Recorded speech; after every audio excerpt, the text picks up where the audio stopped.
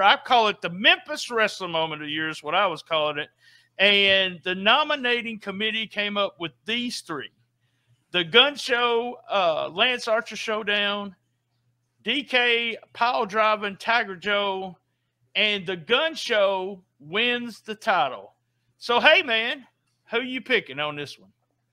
For a moment of the year, my vote went to Gun Show wins the title. I felt like when Gun Show won that title, it was a huge moment. You had a villain there that was reigning supreme for so long. It just looked like he was never going to lose that title. And for when Gun Show won that title, I felt like might be the biggest moment for the company so far.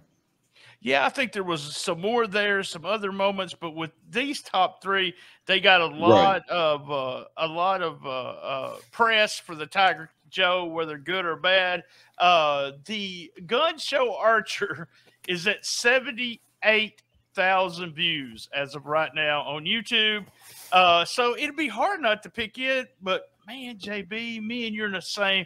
The Gun Show, the story, the whole big win just felt like one of those things where you're just like, I was there win kind of thing. And it really felt good. And Brett, he was on the show earlier this year talking about what Memphis Wrestling meant to him.